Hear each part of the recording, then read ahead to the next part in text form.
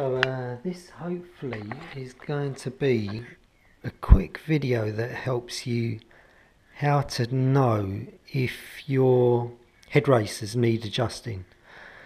So the main thing, the head racers. So your handlebars turn left to right. Underneath here are two sets of bearings. The bearings on there, cups which support on either side.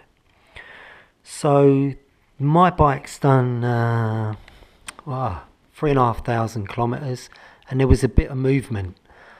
So the movement, if I exaggerate it with my hand, is that the forks, that they're moving forwards and backwards.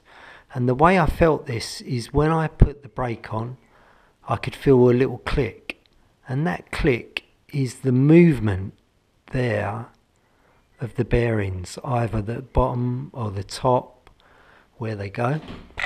So I mean, I've got a stand at the moment, but that's not that you have to have one. If you can support the back of your bike up, and so what should happen is the handlebars should move left to right really smoothly. You shouldn't feel any notch. If you feel a notch in the middle, that's normally because the bearings are too tight. If you can grab the forks or put the bike on the floor and push it forwards and backwards and put your hands there and feel if you get any movement, see if you get any movement, that's another way. Like I say, grab hold of the forks and pull them forwards and backwards, but make sure that that's there.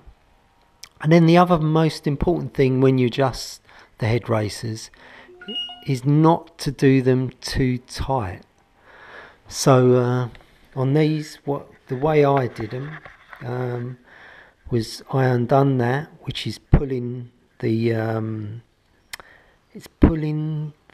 forks upwards into the frame, and then these two you have to loosen to make sure that you can pull them up. So I hope that gives you a quick insight into if you need to adjust your forks. I'll do another one on actually adjusting the forks. Hope that helps.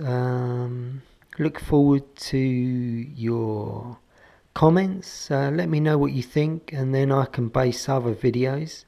If you subscribe as well, then I'll let you know when I have a new video out. Thanks.